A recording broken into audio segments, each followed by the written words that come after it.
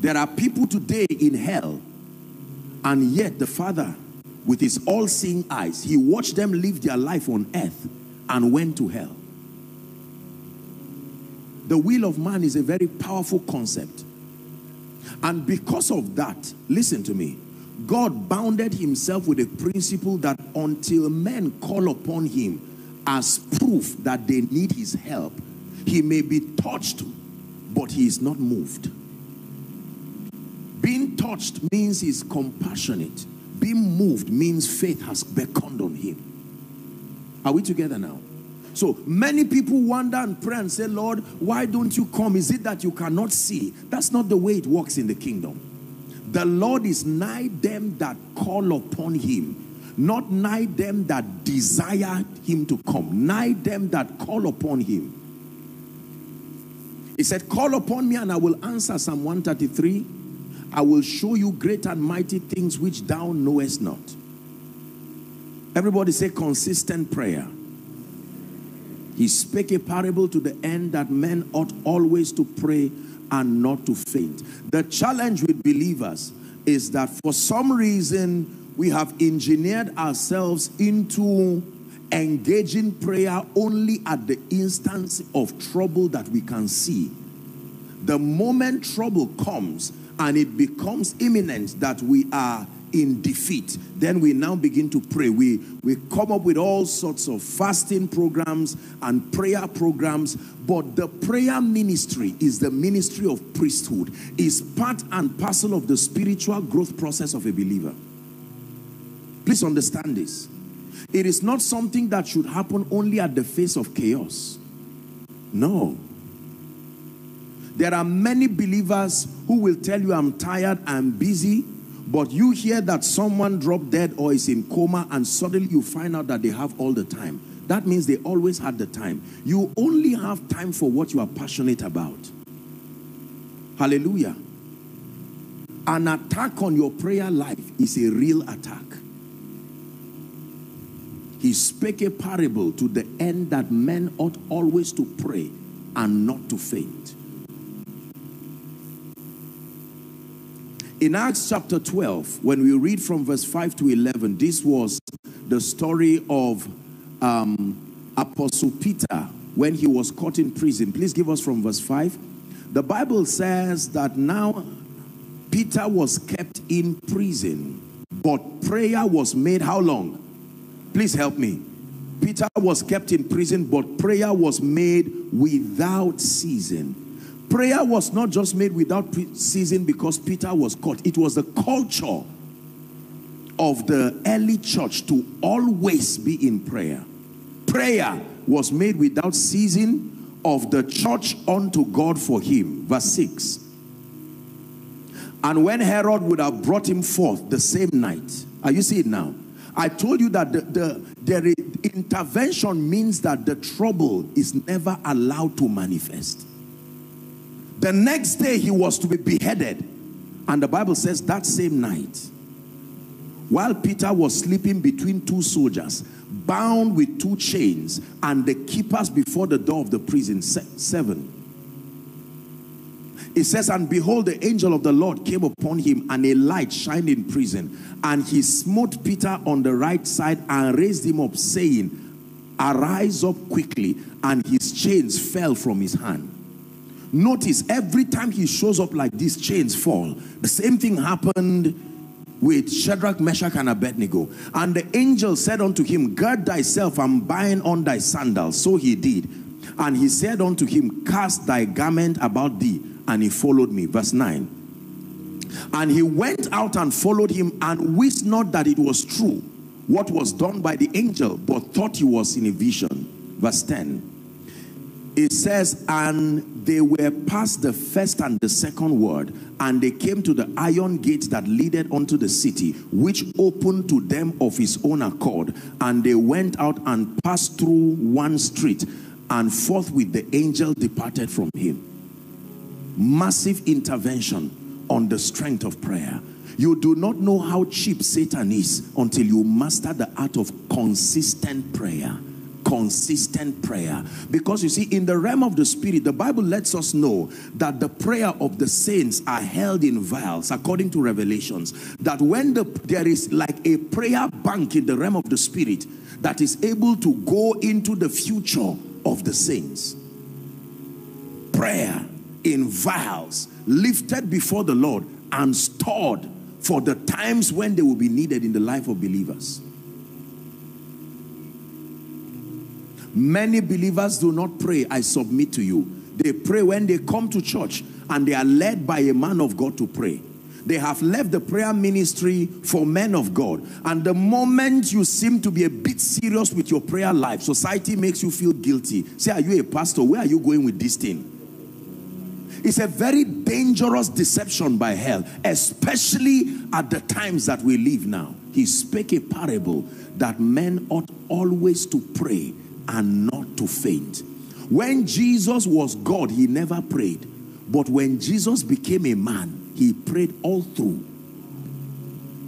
Because all men pray to survive. They don't just pray to be victorious. Are we together? You can only fight the attacks you know and you have seen and you have perceived. But there is more, just like the man of God shared when he was on stage here. Let me tell you something. If an average believer understands the schemings of hell per 24 hours over your destiny, you will never miss prayer again. It is the one that manifests that you see, that you know. Do you know, I read the book of Job, and the Bible says Job offered sacrifices for his children, but we do not see Job consistently as a man of prayer. I saw sacrifice, but I did not see prayer. I guarantee you, if Job was a man of prayer, the tragedy that happened would not be allowed to happen. If the devil wants to attack you, the system is first, he brings through pride and carelessness and complacency and an arrival mentality. He will allow your prayer life to go down. He will allow it to go so down, and then one day it will be like a dream. He will strike you in a way and a manner that will surprise you. Hallelujah. Consistent prayer. In Acts chapter 16, just write it, we may not read it. When you read from verse 25 to 34, the Bible talks about Paul and Silas, who were bound in jail. And every time they caught the believers and put them to jail, the goal was to eventually kill them, not just to store them there. And the Bible says at midnight that Paul and Silas prayed, and then they sang praises unto God. It was so loud the prisoners heard them. And then when you read the other verses, they would tell you that suddenly there was a sound, that God came, the prison, the bands broke, and the jailer was about to kill himself. And he said, no, don't do this, we are on hot. Because they prayed and they praised. You must obtain grace from God. Families must come up with an intentional prayer program. Let me tell you this. If you are not systemic about your prayer life, you will never be consistent. Prayer has nothing to do with emotions. You must come up with a systemic approach to prayer. Maybe for someone, this may be a solution. You've been praying and said, Lord, why am I up today and down tomorrow? You must come up with a systemic prayer. I personally recommend taking advantage of mornings and nights, because for most people, we are workers. And the time we can steal out to really focus and concentrate is the mornings and the nights. It doesn't mean you cannot pray any part of the day, but I'm telling you, the mornings and the nights. There are few times where we see Jesus praying even in the afternoon. His times were before the day broke. You invest time in prayer. Are we together? James chapter 5 and verse 13. Apostle James said, is anyone afflicted? James chapter 5 and verse 13. Is anyone among you afflicted? The biblical recommendation is let him pray. Not let him go around discussing with people. Not let him go around attracting attracting sympathy, let him pray. By the grace of God, I tell you with all humility, I am a product of prayer. I know what prayer does to the gates of darkness when the saints are serious about it. Show me what is refusing to walk. Show me the door that is refusing to open. I'd like you to stay and pray, and you watch the wonder-working power of prayer.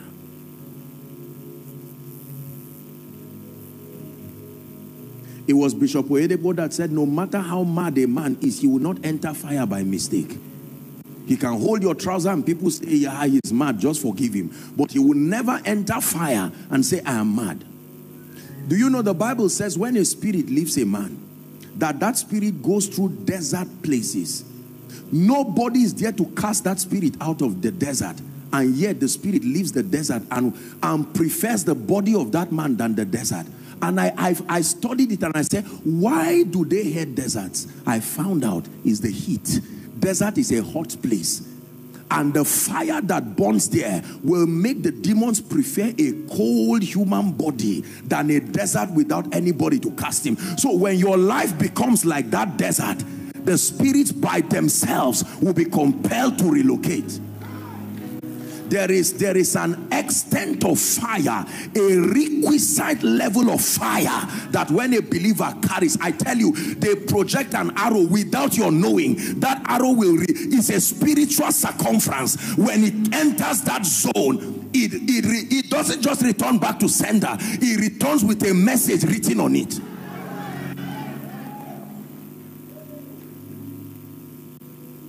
You will not have the luxury to react to every satanic assault.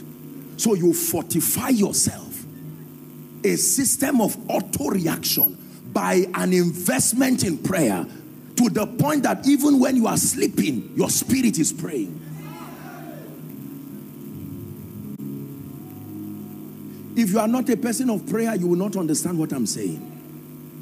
There is a way you can pray. You sleep and you just want to stretch. That stretch of 2 minutes will become a disaster to hell.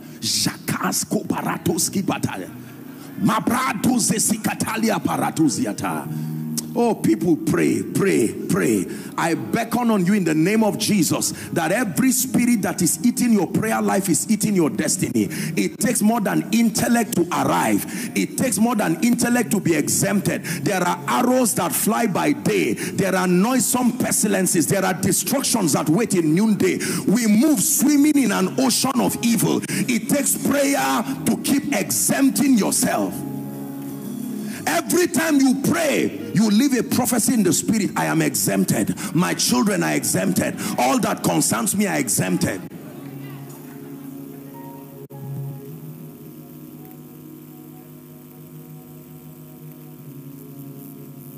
There are spirits that are sent on an errand that even them, they know that errand will not happen. Because they wonder why they were sent to certain people.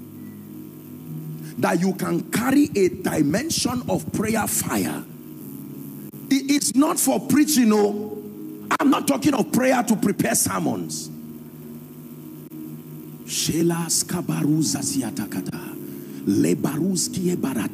He maketh his angels wind and his ministers flames of fire.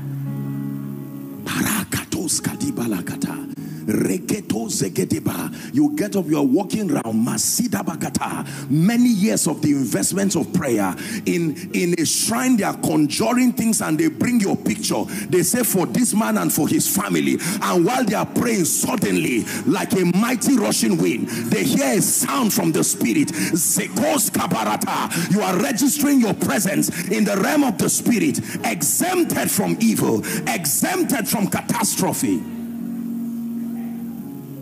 Let me tell you this. There are many times, sometimes I'm about to travel. I live quite a busy schedule.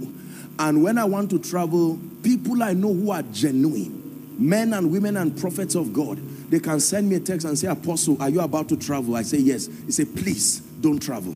I just saw a revelation. I saw a ghastly motor accident and I saw you in it. I say, you are right.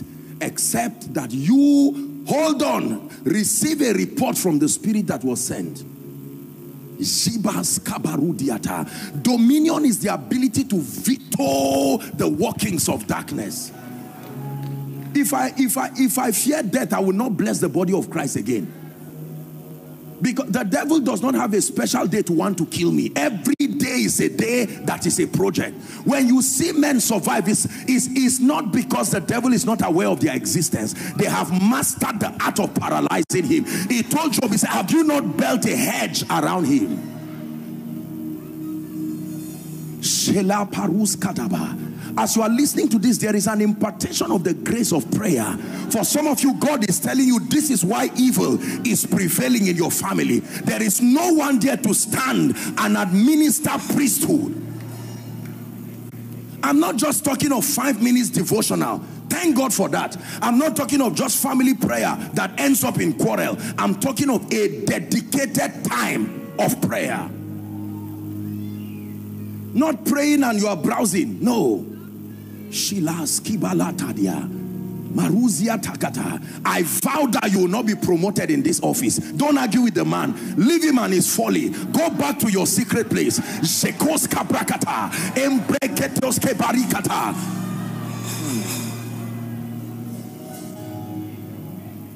Listen, the ministry of angels are real, but many of us have never experienced it. Read your Bible. Angels walk with prayer.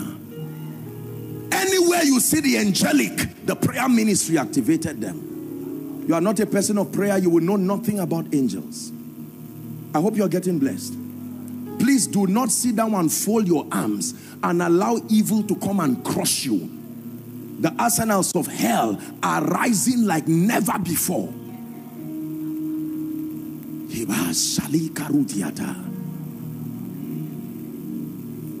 All of a sudden it looks like you are having dreams you don't understand. You're having visions you don't understand.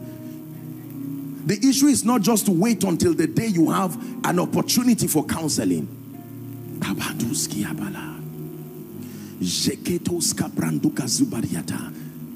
And as you begin to pray, you are investing time in prayer. Show me a weak believer who looks like he's a victim of the vicissitudes of life. Introduce him to the priesthood of prayer. I show you a sign and a wonder. Whilst you're seated in 1 minute, can you just blast in tongues for 1 minute? As a sign and a token to your destiny that I am still coming. Men who fire had no power over them. Please take seriously what I'm saying. Shipas kobarakato zepasia.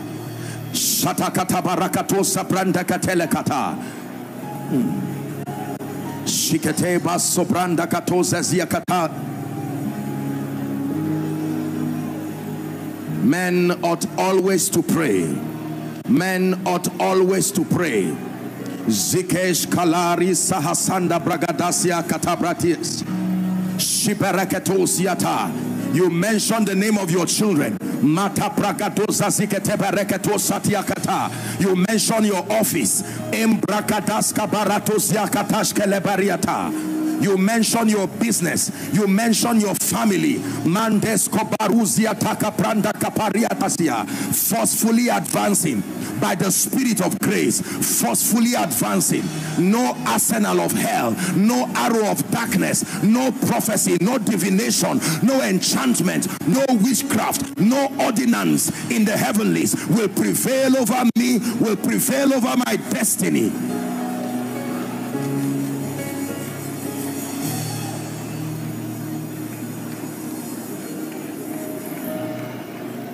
Hallelujah. Let me share with you a story. Many years ago, one time I was praying in the night. And when I was praying in the night, I used to pray behind a wall. And while I was praying, that was my first encounter with a physical demon, not a vision, a demon, like you are seeing somebody. And all of a sudden, I see this being stand. And it said, get back. And I'm watching, my God, what is this? Will men believe if I tell them this? Then I just prayed in tongues and that's how it left. You see, I don't share these things because we live in a generation of people who, not all men have faith. When people hear these things, they think you're just talking rubbish. In one of the encounters, I was praying in the spirit. All of a sudden, my roof just disappeared. And then I see this being like a sea creature. It had a tail looking like a dinosaur, but the tail also had its own life. That means the tail can disconnect and still be alive. The eyes were as big as that of a human being. And it was looking at me, and it spoke, and I heard it. It says, so you think you want to bring God's people into abundance? That spirit is what the Bible calls mammon. I saw it. I know the spirit that keeps people poor. I know the spirit that destroys people. See, there are dimensions in the spirit you cannot access if you don't pray. I didn't start having encounters with angels just because I was born again and a child of God. There are frequencies in the spirit you rise to. One day you will hit an escape velocity and you are in a dimension of dominion and power that the earth will respond to. Are we together? Do you believe what I'm telling you? Yes. They are about to drive people from your place of work. Instead of going around to talk to someone and he says, bring 1 million, bring 2 million, I will consider you. No, men ought always to pray.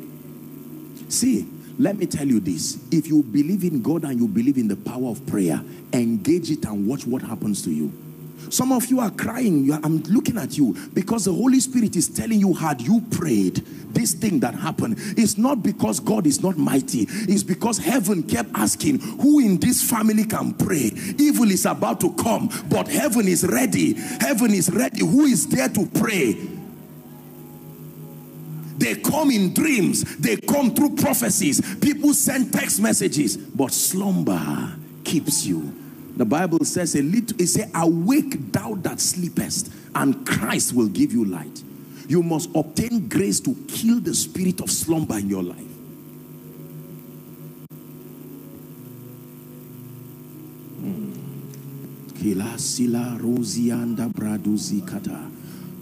The hand of God is coming upon these people. I'm seeing it in the spirit. In the name of Jesus, I'm seeing a spirit. I cast that spirit right now by the power of the Holy Ghost. In the name of Jesus Christ.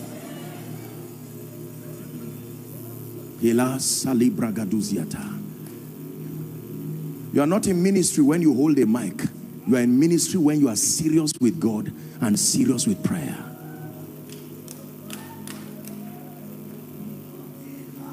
I have told myself, by the grace of God and with all humility, that there is no mortal man who will meet me and remain the same. It's a covenant with God. It's a covenant that I have with God. That if I pray for you and nothing changes, I will go for a retreat. I'm wasting my time. It means I'm not doing ministry. Listen, I'm not saying this to brag. I want you to be angry this morning. Challenge yourself. That when you come, spirits know you are coming. Spirits know you are coming. When you stand there, there is an effulgence of grace from you. You can fake power, but you can't fake a relationship. You can't fake a track record of a life of prayer and consistency. Hela shalandas kaparata. That before evil arises, prayer has gone forth. Before evil arises, an arsenal in the spirit. There is a bulwark of power, protecting, defending.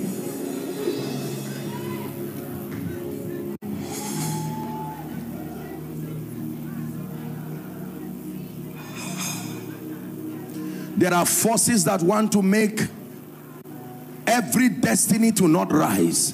There are horns that, if left, will frustrate the counsel of God. It will take the ministry of prayer. Say, in the name of Jesus, I obtain grace to fan my prayer life back to flames. Say after me, in the name of Jesus, I obtain grace to fan my prayer life back to flames. Spirit Spirit of laziness, spirit of slumber, I come against you. It was while men slept that the enemy came and planted something. Please sit down. This is a Thanksgiving service. A few minutes and we're done. The next key that provokes divine intervention according to scripture that the saints can access to win battles even before they start is the power of praise. Praise is not just about singing and dancing alone. It's a mysterious instrument for warfare and faith. Psalm 22 and verse 3. But thou art holy, O thou that inhabitest the praise of Israel. That God makes the praise of men his habitation. Psalm 18 and verse 3. I will call upon the Lord who is worthy to be praised. It says, so by using this mystery of prayer and praise, their weapons shall I be saved. Keep that scripture, please. I will call upon the Lord who is worthy to be praised. He said, in doing so shall I be saved from my enemies. That when they encompass me and they say, where is his God? I will engage the mystery of prayer, and after prayer I will praise the God who is worthy to be praised. It says that when I do this, that so shall I be saved from my enemies. Judges chapter 1 and verse 2. Judges chapter 1 and verse 2. Let's hurry up. They were about to go for battle, and they inquired of the Lord, what tribe should go first and lead in battle so that we can win? And the Lord said, Judah. Judah means praise. It says, Judah shall go up. Behold, in praise I have delivered the land to his hands. There is something mysterious about praise that is called perfected praise. Praise that comes from the depth of a man's heart. Like your pastor shared, for the things that he has done, for the things that he is doing, and that which he will do. Praise is powerful. It was Kenneth Copeland that asked Bishop David Oyedepo. He said, you claim we are the ones who taught you faith, but how every people to church? I danced every one of them in praise alone. Let me tell you this. This thing you call a dance is a mysterious spiritual weapon. Listen, please listen. Praising God with a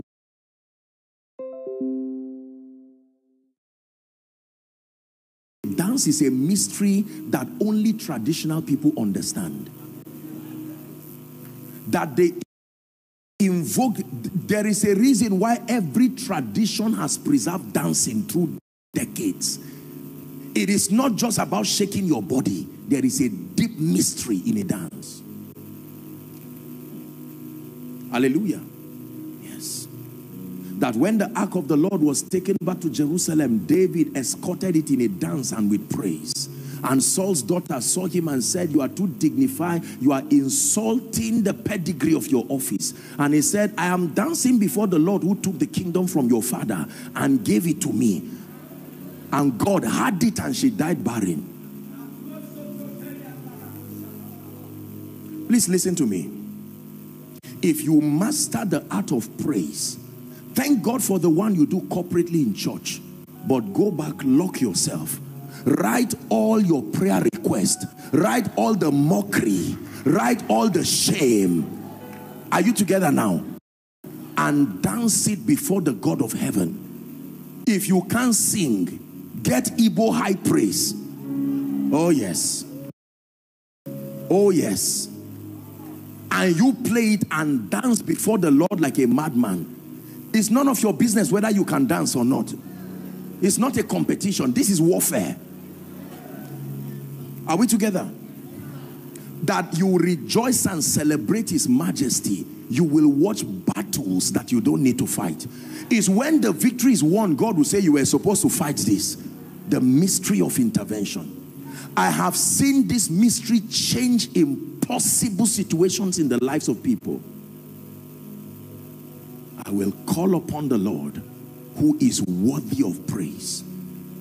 People who had no business having jobs. People who did not apply. And when the names came out, their names were there with no application.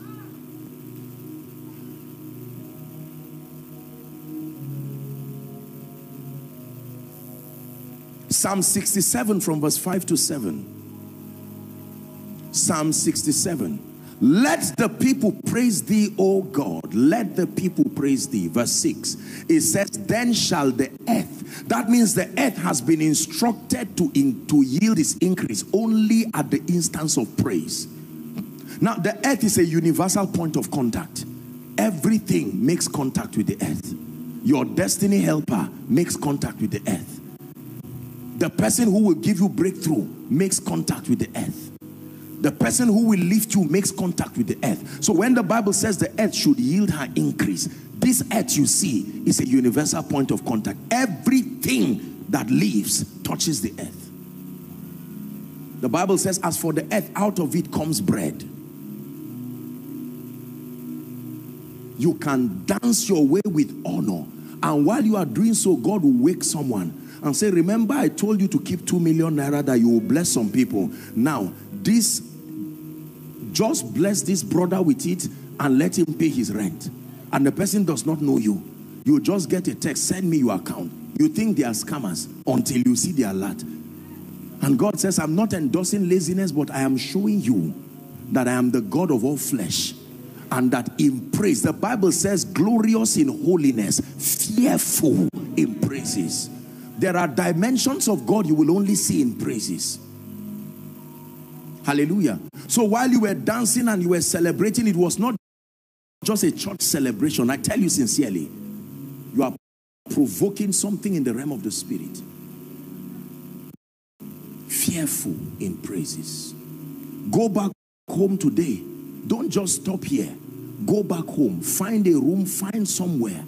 Just play some worship and praise and dance before God. And someone says, did you get an alert? You say, no. Something is happening in the realm of the spirit. And while you are dancing, you are celebrating. 5 minutes will turn to 10 minutes. 10 minutes to 15 minutes. 15 minutes to 20 minutes. 20 minutes to 30 minutes. All of a sudden, you start getting text messages. Someone you had been trying to pursue by yourself for 5 years suddenly says, where are you? I don't know why you are coming to my mind. Now you know. The Bible says, for we know. They don't know, but we know. Are we together? Fearful in praises. Number 3. The third key.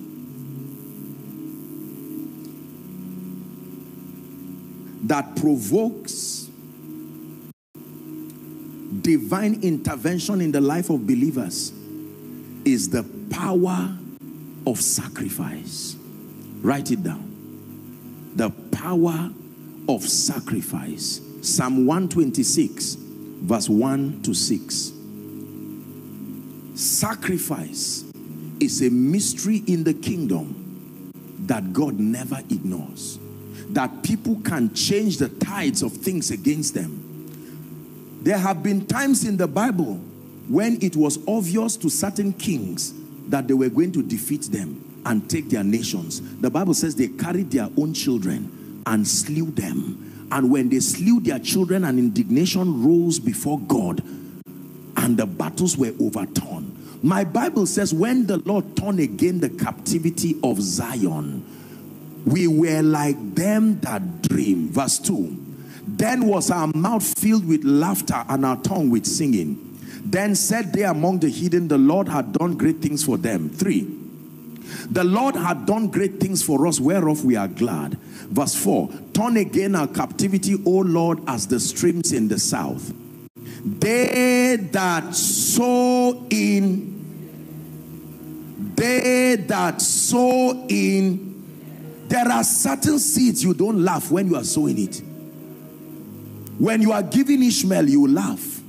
But when it is truly Isaac, you will know that this one, please keep that scripture there. They that sow in tears shall reap, not with joy, in joy. And then the Bible says, verse 6, that, please give us verse 6. He that goeth forth and weepeth. Why? Because he's bearing precious seeds. He says, without a doubt he will come again rejoicing, bringing in the sheaves. Believers, let me tell you this. Sadly, every time preachers teach about sacrifice, most times we think that it's just about money and giving money and emptying accounts and so on and so forth. The real idea of sacrifice is using the principle of resurrection to change the circumstances in your life. Let me share with you a mystery God taught me, and that would be the end for this session. According to scripture, the Bible says this heaven and this earth shall pass away. Is that true? That a new heaven and a new earth can come again. Now, Paul, teaching on the seed, taught a mystery. And he said that this seed in the kingdom, you don't only reap what you sow, but there is something you can do to your seed that at resurrection, it will carry another body. That God is able to give your seed another body. Is that correct? And according to scripture, the Bible says when a seed is sown, it dies. Do we agree? It dies and then it comes back to life. That means any season I do not want to see in my life, I can tie that season to a seed. And if I plant that seed, provided that seed dies, that season must also die with it. I show you how to end seasons in your life. That I see a season and I'm tired of that season, I can bring that season to end by using the principle of death and resurrection. I tie that season of delay, I tie that season of pain, I tie that season of disappointment to a seed. The moment that seed dies, I start rejoicing. It's impossible for that season to still be alive when your seed has died. And then when resurrection starts, it comes with another season. Another season in your life. Oral Roberts, before he died, one time he was diagnosed of an incurable disease.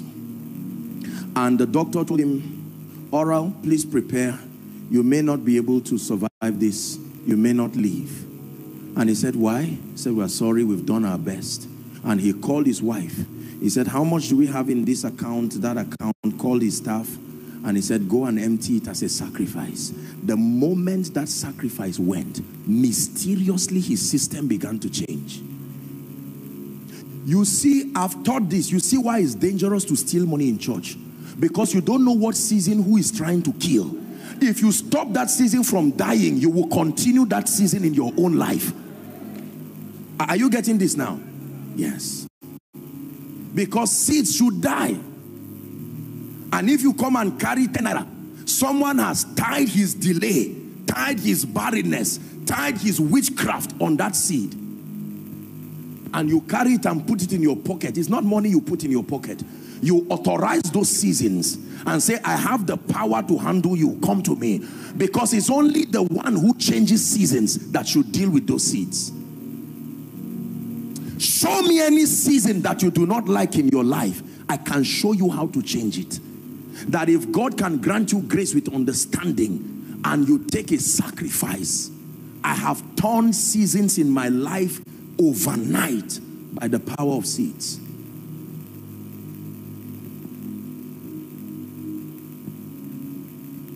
Hallelujah. I remember many years ago, I was in Port Harcourt. I was tired of a season in my life. And the Lord gave me an instruction. It was during a conference. And he said to carry everything I had. When I say everything, I mean everything. They didn't have much. I put everything in a bag and dragged it like a coffin to the church. Unfortunately, I went late and I sat at the overflow. And when people were dancing to come and give their seats, people were giving land, people were giving a lot of things, the Holy Ghost decided to disgrace me. He said, you wait till everybody is done, then you will come. And I had to obey. True story. As soon as everyone was done giving, he said, now you can go. I held my bag. It was a real Isaac. I dragged everything to the altar in the presence of everyone. When I dropped everything, something inside me fell with it. I knew that this was Isaac. I went back to my seat and I sat down, and the Holy Ghost spoke a few words to me. I will never forget what happened to me. The next day, 6:10 in the morning, someone calls me and says, are you Joshua Selman? I said, yes. He said, send me your account number. I said, who are you? He said, that's not the issue. Just send me your account number. And he sent something to me that, except you are not godly, you must praise God when you see that kind of thing. And from that time, God began to do things in my life. Seasons can change by the power of sacrifice. Are we together? Sacrifice. Sacrifice is not just giving, checking your pocket and carrying money and dropping. No. Sacrifice is an intentional, it is not the money, it is the understanding and the sacrifice that backs that money. You can drop money and it was just donation. Sacrifice.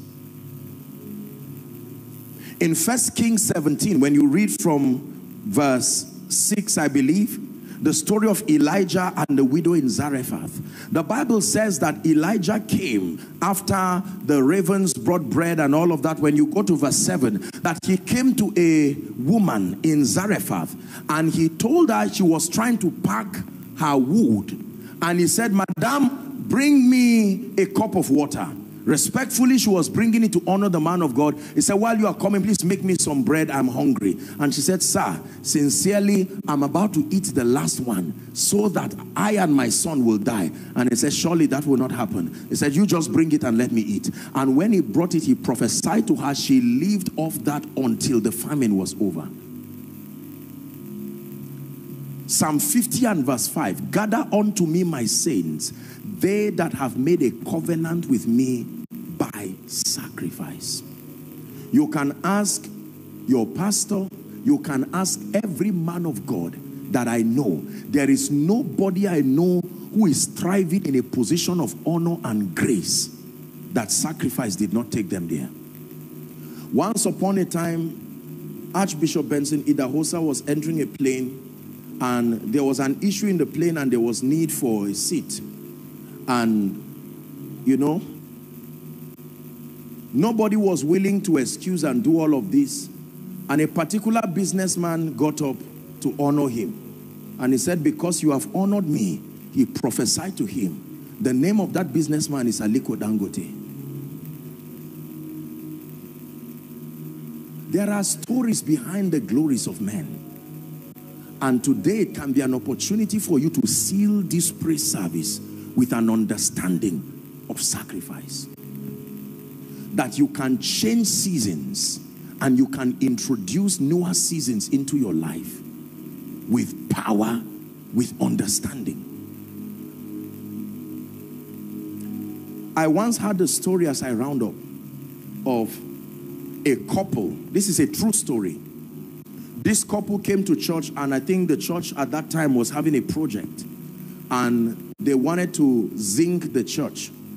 And they were also having their own, they had their own house, and then they were trying to build another, I think, also for rentals. And they decided as a couple, they said, we are going to do something that is really crazy. They said, we're going to carry this money and we're going to take it to the church and we'll sow it there. And they took that seed crying. And when they dropped that seed, they returned back home. And according to the man, he said the Lord told them that you will never have to build a house by yourself in your life again because of this that you have done. The time that man was talking, without exaggeration, he had 21 properties. None built by himself.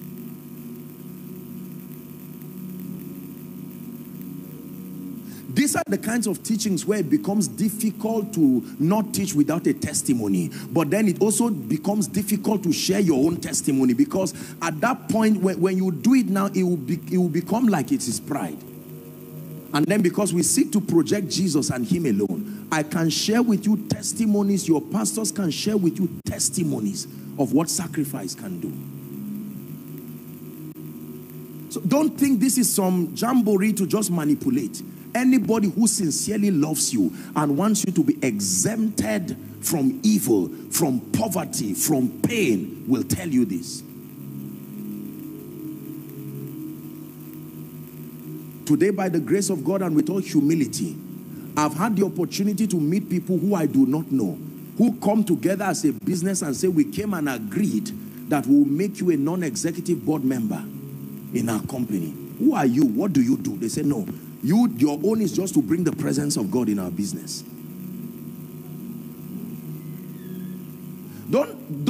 Please don't think men of God are daft. You know, people have a way of believing that all we do is just preach. We don't know anything at all about finance, about life. It's not so. It's not so. Hallelujah.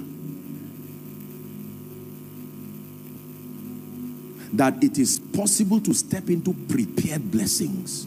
There are times God will give you seeds to sow, but there are times the urgency will require bread coming directly from heaven. He can do both. He can give you seed to sow, and he can send manna from heaven for you. Some of us, the urgency in our lives right now does not require seeds to sow. You need bread coming from heaven to cater for your needs. Hallelujah. The power of consistent prayer, the power of a grateful heart expressed in praise, praise with a dance, praise with a dance, with understanding, and then the power of sacrifice, that you lay something down that shakes the gate of hell, and you say, Lord, by this seed, I am prepared to change seasons. By this seed, I am prepared to move to higher dimensions of the anointing. Years ago, I took a seat to go and honor a man of God. And when I went to honor that man of God, he looked at me and he said, kneel down. And he says, Father, put him in a position where only him can solve that problem. I thought it was a selfish prayer.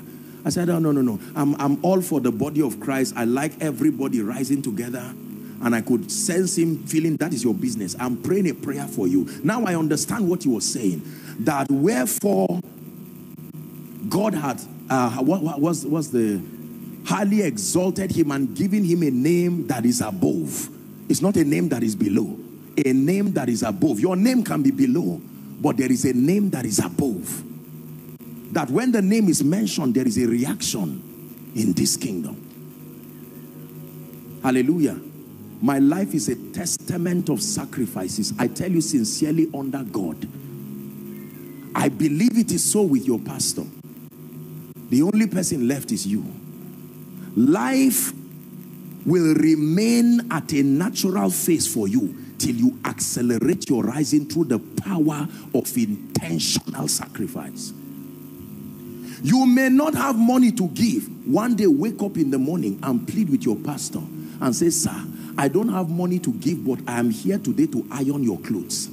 I will iron your clothes and wash your car with understanding. That is sacrifice.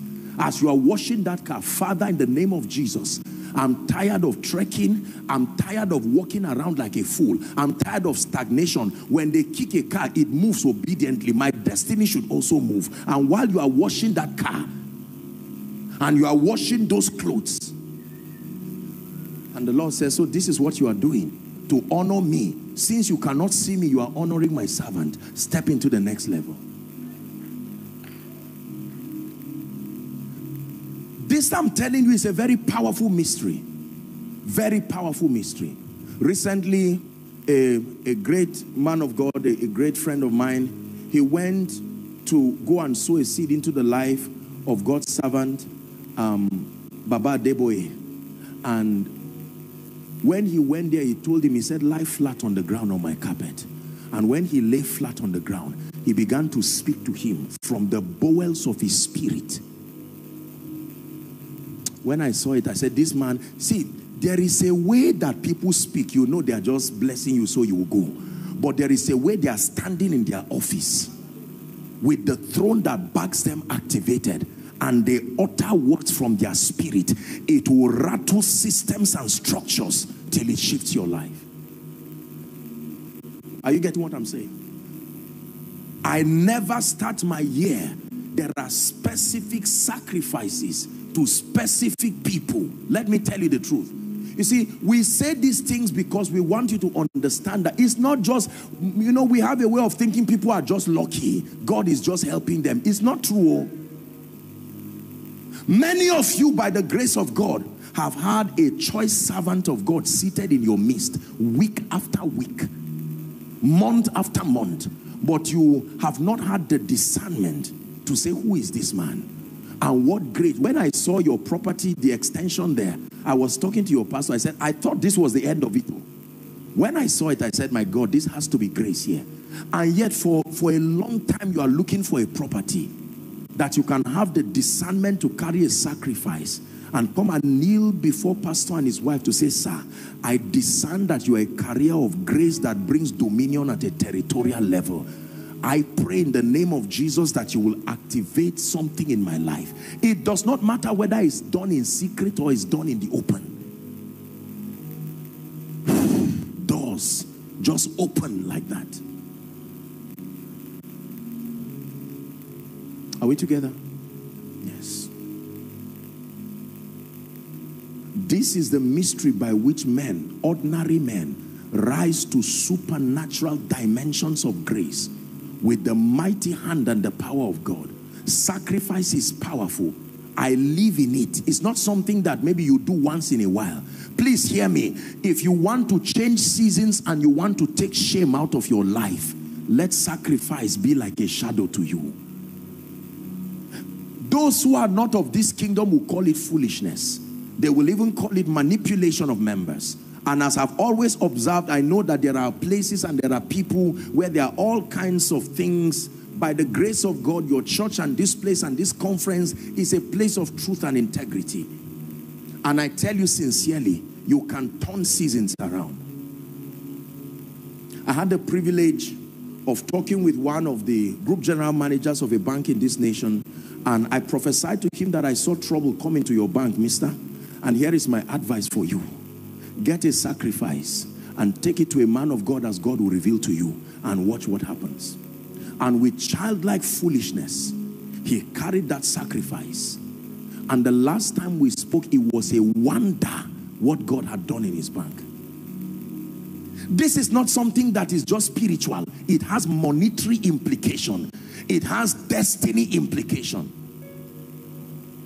Hallelujah. Yes. The power of sacrifice. Mama, I don't know what grace was on you. You didn't go to school, but you raised 11 children by frying akara. It's not about akara. There was a grace. I carried this sacrifice with my big manism and my masters and doctors. Let something come upon my life. Whatever made you to feed 11 children, and none of us, you were giving people rice who went to school. When you see supernatural results and consistent results, it's no more scientific. Listen, it is what is on you that controls what is around you. Everything around you is a report card. It's an attestation. It's showing us what is on you. Thou anointest my head with oil. My cup runneth over.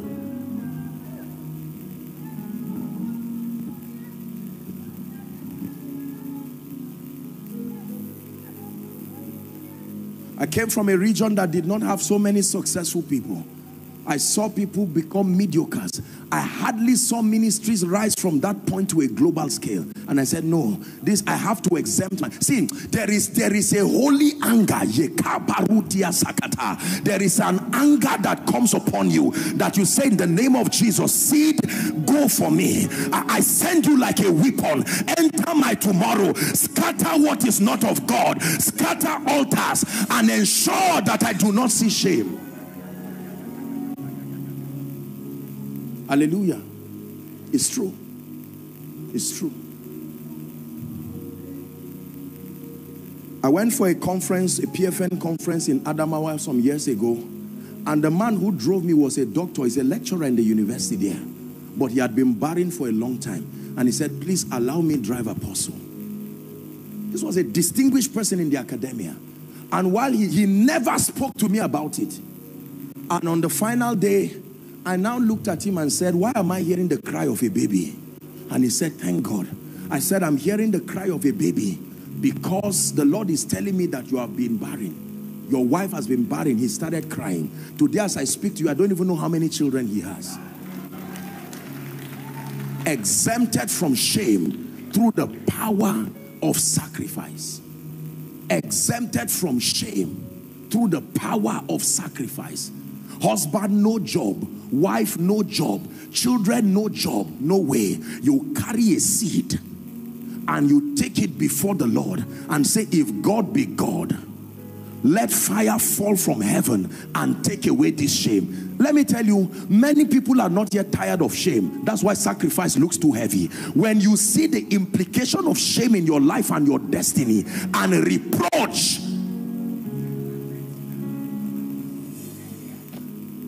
we are going to pray. This is a Thanksgiving service. But God wants to perfect this in our lives. And it will happen through the power of sacrifice. I tell you sincerely, there are many of you here, as I'm talking to you, the Spirit of God is speaking to you and saying this is the step that you need to push. I'm not talking of giving, for God's sake, like you just carry money and come and drop emotionally. No. This is a calculated, intentional, is coming from the bowels of pain. I'm tired of a season in my life, oh God. I am tired of always begging and looking for things. I am tired of always being stranded somewhere on the way. And you provoke seasons and you watch the hand of the mighty one move and shift things in your life. I'm going to pray for you tonight. But as we round up this conference, I have not made this discussion with your pastor, and respectfully speaking, I don't know what God is going to tell you. Now, I know that this is not something that I'm speaking by the Spirit, and I apologize. I hope I do not break any protocol. Listen to me. I want you by the Spirit of God to stand with God in prayer and say, Lord, speak to me. What seed as a sacrifice will I bring, not to the church, not to the church, to this vessel of yours and his wife? There is a grace, there are the spiritual coverings over this place. I sense in my spirit that God wants to shift people into seasons. I know you can come and drop offering for church. I'm talking of the grace, tapping into the grace of God upon this man. That there are sacrifices that God is going to speak to you in this season. He will speak to you as a family. He will speak to you as a company. See, except God is not God, that you heed to this that I'm saying, you will testify in tears on this stage at the way God will shift you through seasons. It is true. Hallelujah. This is what I do. This is what I live by. It's not theory. It's true. That you can wave certain seasons goodbye and they will wave you back. Authorized to leave you. Certain dimensions of shame live your life forever till Jesus comes. Please rise up on your feet.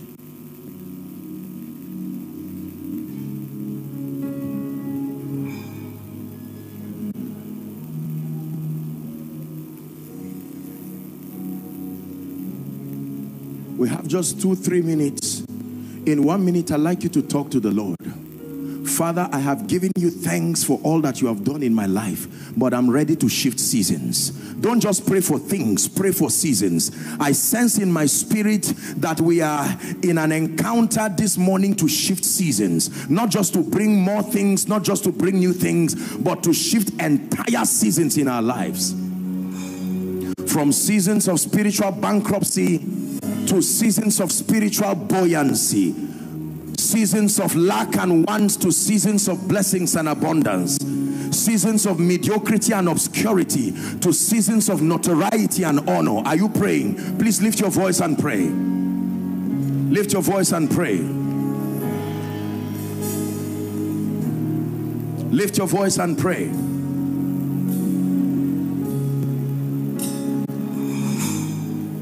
Exempt me from evil, O God. Exempt me from disaster.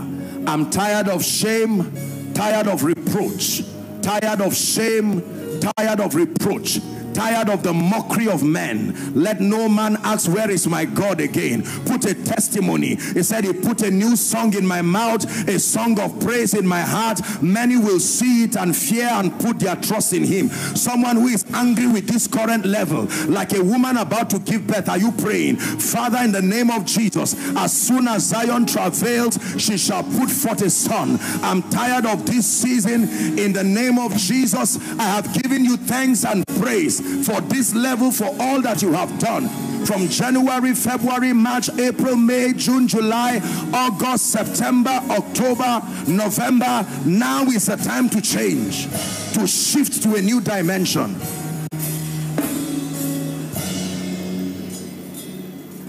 Hallelujah. Praise the Lord. Praise the Lord. Now, please listen. I want to pray for you finally, and then I'm off the stage. I don't know what it is that God is going to speak to you on. I will pray for the grace for prayer, and I've taught you the mystery of praise. Your pastor is a master at understanding that, and he's so demonstrated it with his life upstage. But the part that concerns me right now is the area of sacrifice. And you don't have to do it, you don't have to be coerced. But that there are people here by the Spirit of the living God, that the Lord, am I fine, sir?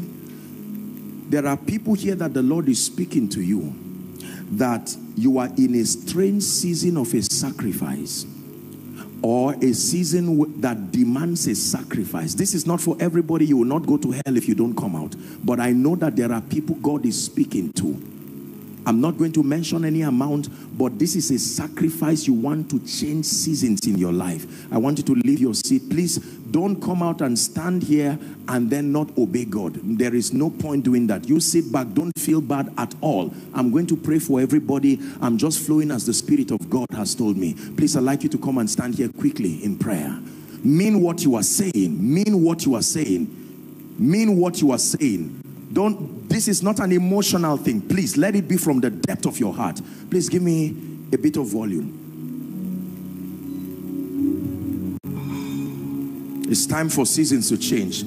Please don't just stand looking at me. Pray in 1 minute. Father, I'm standing here because seasons must change, and I must testify.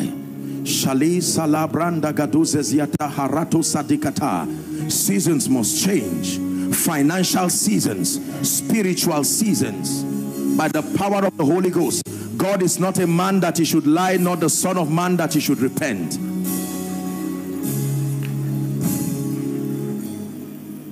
Hallelujah. Keep coming. Please make space for them. Please make space for them. Can we make space for them? Just if you need to shift a little. You will watch the wonder working power of Jehovah over your life. We end seasons through sacrifice, and we birth new seasons through sacrifice. Those of you here, you can shift forward a bit so that you make room for more people.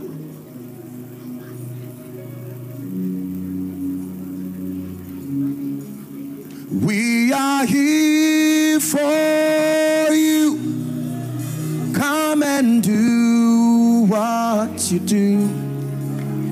We are here for you. Come and do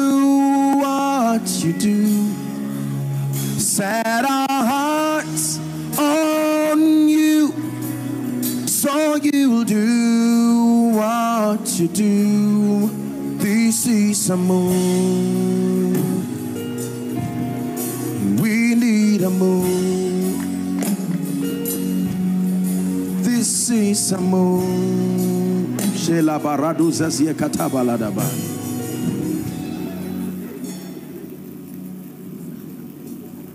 Please look at me. I'm going to politely invite your pastor and your prophet to join me. There's such hunger to speak over the life of the people. Please hear me. Some of you are crying. Don't be ashamed of your tears. I assure you by the God of heaven that if it is this God we serve, and it is not, if I stand here to deceive you and that I'm teaching you cunningly devised fables, may a curse rest upon me and my generation and my children's children. But if this is the integrity of God's word, then I assure you, if God be God, know that the last season you came to this church with is the last season you are seeing in your life forever. Some of you, what you are doing now is your children that will eat from it, and your children's children. They will ask you one day and say, how did we come into this? Because I look at the past and it does not look like what should be. And you tell them, I initiated a process of transgenerational relevance through the power of sacrifice. The day I did mine, I cried. Let me tell you, I was not laughing. No, I cried. Don't be ashamed of your tears. Some of you are crying because you are tired of seasons. One day you go better is nonsense. Time does not change anything. Time only reveals. When you think about your children, you think about your life, your ministry, your destiny, then an indignation rises in your heart and you say, let God be true and all men liars. Let me speak over your life. For some of you, it is in this prayer that altars will finally be buried forever by the sea. It took sacrifice to build those altars. It is sacrifice that will destroy them. Some of you, the voices speaking against your destiny that will never allow you rise. It takes more than just casting out demons. Father, in the name of Jesus, here at Word Alive we stand, and I stand again in partnership with the grace of the man of God. For every one of you who is standing here, I command fire from heaven, and I pray, oh God, my God, who is also your God, the fire and the grace and the unction that shifts people to new seasons, may that grace rest upon you now. May that grace rest upon you now, in the name of Jesus Christ. Every power tying your finances, your spiritual life, repeating all seasons in your life. You change jobs, but the same seasons keep repeating. You change location, but the same seasons keep repeating. I bring those seasons to an end now in the name of Jesus. The same thing happened when you were in Lagos. The same thing happened when you were in Port Harcourt. The same thing happened when you were in London. The same thing happened you were in US. Now that you are in Abuja, the same thing wants to happen. I stand by the rod of a higher priesthood, and in the name of Jesus, I bring tragedy to an end in your life. I bring shame and reproach to an end in your life. In the name of Jesus. Let me pray for your finances. Please help those under the anointing. Listen to me. There are 3 levels of wealth revealed from scripture. Number 1, there is a level of wealth that has to do with exchanging your value and your time for rewards.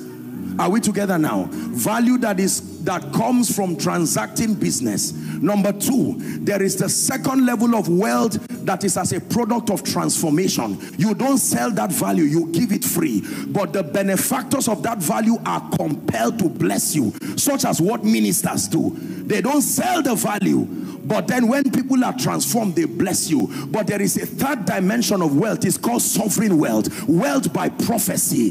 That prophecy is able to create a climate of favor upon the the life of a man. It was a prophet that said, by this time tomorrow. Let me speak over your finances. I stand by the grace of God. I stand as one helped by God Almighty. I stand in faith with your pastor, and I pray, if God be God, I give you 3 months from today, 90 days by prophecy.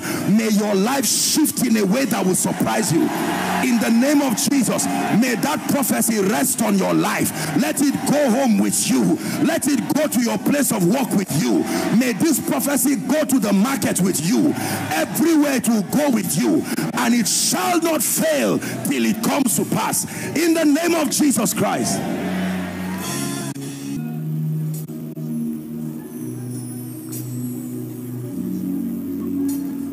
Everything in your yesterday that needs to come to an end right now by this sacrifice, in the name of Jesus, I end it now.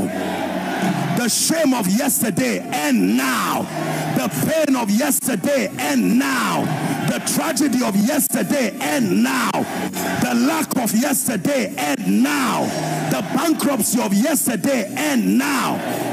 The coldness of yesterday, end now. And I speak you to a new season of victory. I speak you to a new season of power. I speak you to a new season of fire. I speak you to a new season of abundance. I speak you to a new season of speed. In the name of Jesus Christ. Your pastor is going to speak and prophesy over your life right now. Please open your heart to receive it. Lift up your hands wherever you are.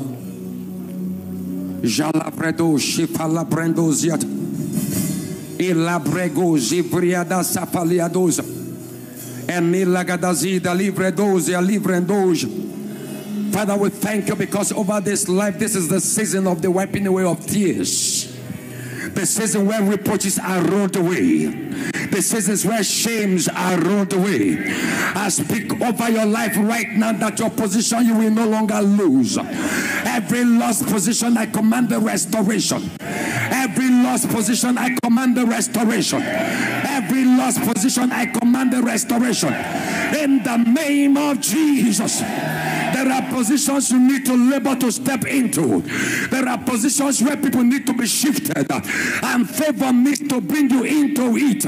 There are positions that you step in by sacrifice. I decree today that by this sacrifice, let that door be open for you right now. That position that is above you, I shift you up there right now. That position that is before you, I move you into it right now. In the name of Jesus, the Lord is shifting glory in the life of a family from the level of the glory of the star to the glory of the moon and to the glory of the sun.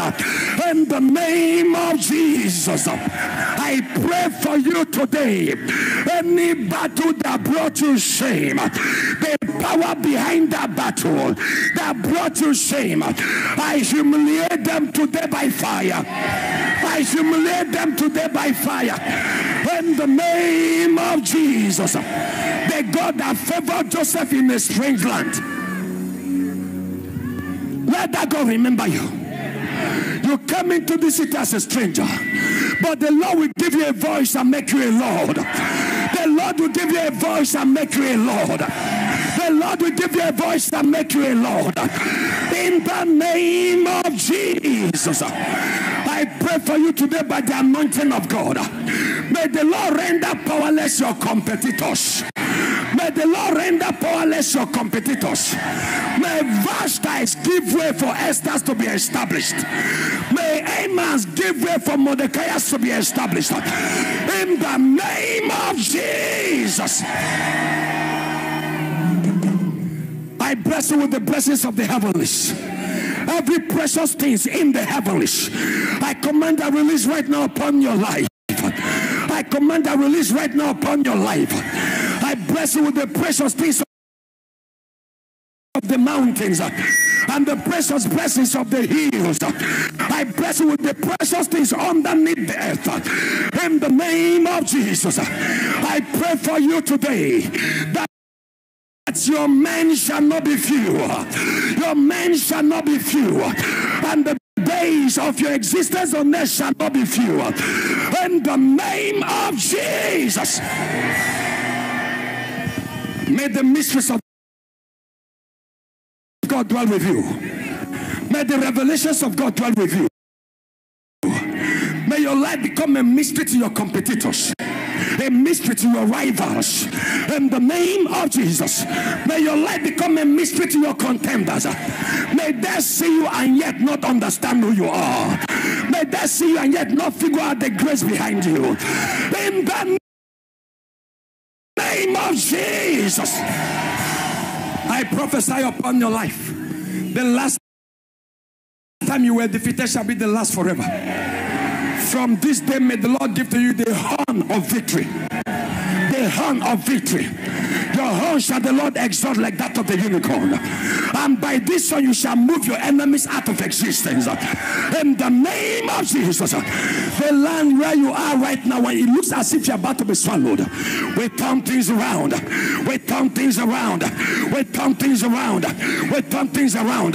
Whatever that followed you from the village, we say back to sender. Anything resisting you in the city, we bring them into subjection. Anything in the cloud fighting you, we command them to disappear. In the name of Jesus. By a prophet Israel was delivered, and by a prophet Israel was preserved. I pray this prayer upon your life. Number one, no chain holds you down anymore. No power holds you down anymore. And number two, anything and everything about you becomes untouchable by the powers of darkness. In the name of Jesus, whatever that left you towards this altar, towards this ministry, into my life, I stand by the prophecy, the prophetic grace that multiplies, the grace that changes the economical situation of a nation, a family, or a state, the grace that changes an atmosphere, a political atmosphere, a governmental atmosphere, the grace that turns around an environment. I release that grace upon you right now. I release it upon you right now. I release it upon you right now. I decree today that your financial status skyrockets, your financial standard changes. I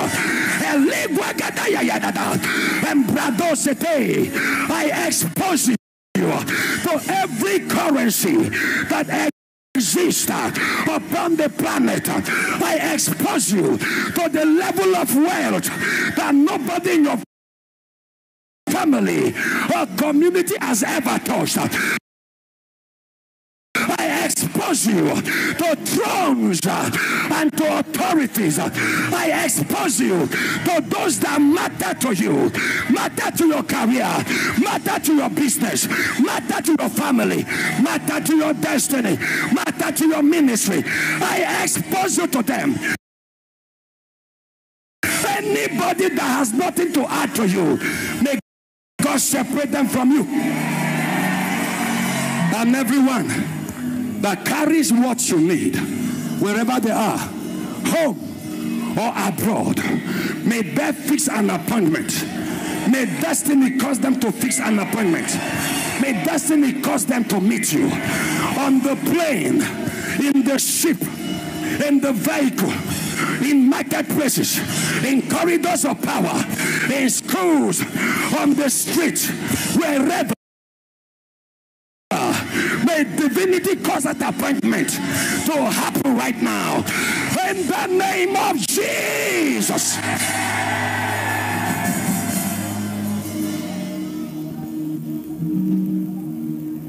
Father, may the children of this one celebrate them. May their contemporaries celebrate them. May fathers and leaders that be celebrated these ones. In the name of Jesus. The Lord just opened my eyes and I see heaven with a golden pen endorsing somebody. A document has just been signed in your favor. A check has just been signed in your favor. That landed property just been signed in your favor. Yeah, that loan just been signed, just been cancelled in your favor. That transaction being signed in your favor. In the name of Jesus. In blessing, I bless you. In multiplication, I multiply. In greatness, I say remain great. In authority, be exalted. In the name of Jesus Christ. Raise up the hands above your heads. I pray for you today. May heaven kiss these hands with favor. Heaven kiss these hands with favor. Heaven kiss these hands with favor. In the name of Jesus. As many of you that are part of what is going on right now online, God is never restricted by distance. No, it's called omnipresence. It's everywhere at any time, not being restricted by anyone. I prophesy upon your life that the move of God here will be multiplied where you are. The hands of God will touch you. Those of you watching from US, from United Kingdom, from Asia, from Europe, from the Pacific, any part of Africa, wherever you are, any part of Nigeria, I ask that the hand of the Lord, His grace, His power be extended to you right now. In the name of Jesus, your life will never be the same. I release the opening of the heavens over your lives, and I declare you blessed. Thank you, Father. May this be a comeback without going back. May this be a comeback without going down. May this be a comeback without going backward. In the name of Jesus. Thank you, Master. Because it is done. In Jesus' name. Celebrate the Lord with a clap and with a shout.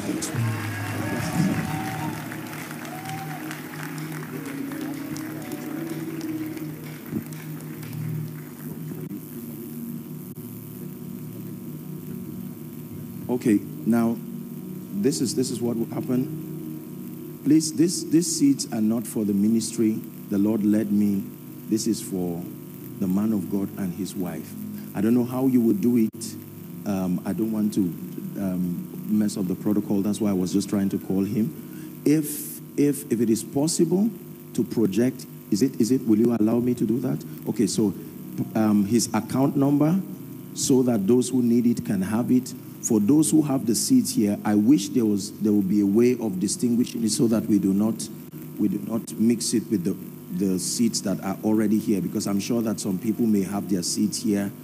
If we can just make that, just change the bowl and let's have an empty one.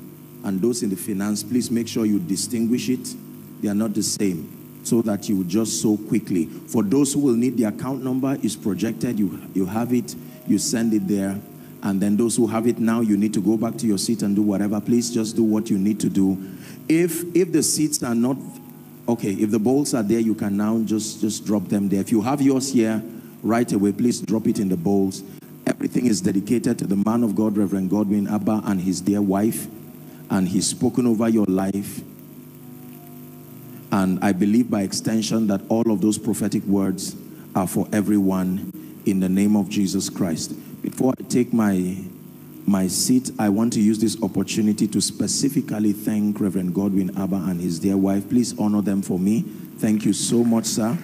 Thank you for affording your platform to be a blessing. And I pray in the name of Jesus, even as he has prayed, that for all of you, this is not only a season of restoration, but a season of preservation in the name of Jesus. You go from glory to glory, and you go from grace to grace in Jesus' name. God bless you.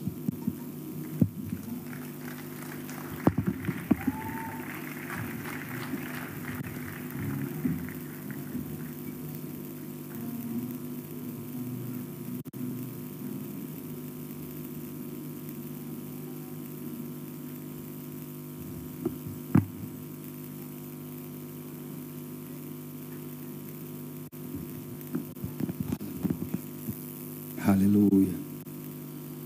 Praise the Lord. Amen.